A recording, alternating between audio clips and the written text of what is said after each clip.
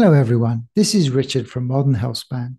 Today we'll have a look at this study from Tokyo University in Japan, which looks at NMN supplementation in older men. As it says in the title, they saw elevated NAD levels in the blood and improved muscle function.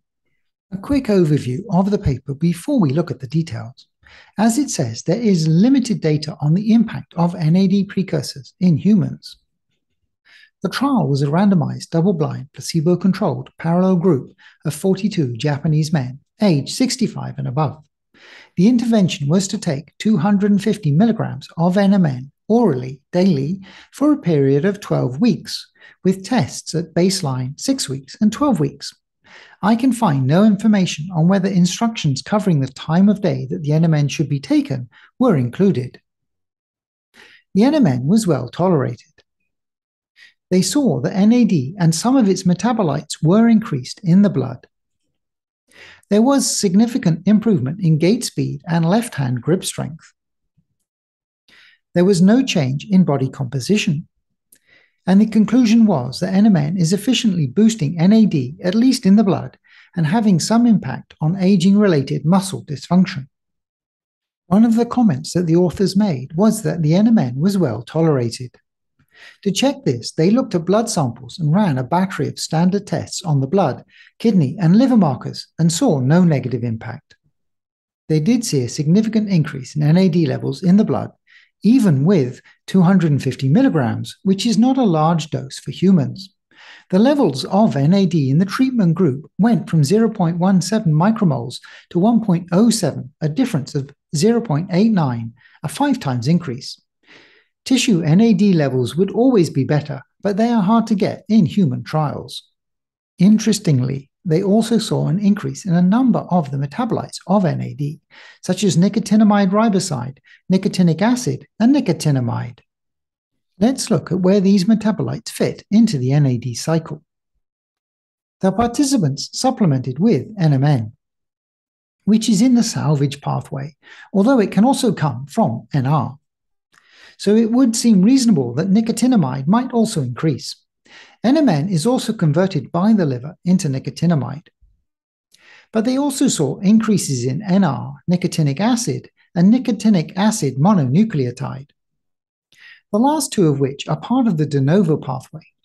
In the paper, they suggest a few mechanisms for these molecules, including that they come from metabolism of NMN by microbes in the gut. Turning to the results that they saw in the physical test. First, the gait speed. In this test, the participants walked for 16 meters, with only the middle 10 meters being measured. We can see that the placebo went down, while the treatment arm increased from 1.45 to 1.60. Note that the unit of measure is meters per second, so higher is better. And this was significant as the p-value is less than 0.05. Next is grip strength. On the right-hand side, there is very little difference in either group.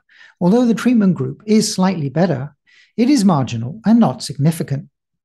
For the left hand, although the treatment group was stronger than the placebo at baseline, they improved further, and the difference was significant. The authors speculated that the difference in right and left was because 90% of Japanese are right-handed, and the right hand would therefore have more exercise, and a larger group would be required to see the impact. For the chair stand test, which counts how many times a participant can stand up from a chair and sit back down in 30 seconds, the NMN group saw a slight improvement, but it was not significant.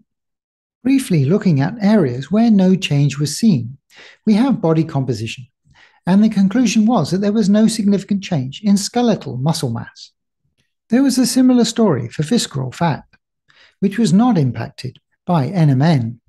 Nor did it help with insulin resistance as measured by HOMA-IR. Nor did it impact any of the common markers such as lipid panel and HbA1c. And finally, looking at some other age-related phenotypes in sensory, vascular, and cognitive areas.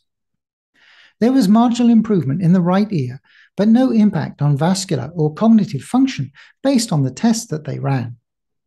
The trial was originally designed for 64 participants, but 22 had to be dropped because of an administrative error, which may have impacted the significance of the results. And of course, it only included healthy men.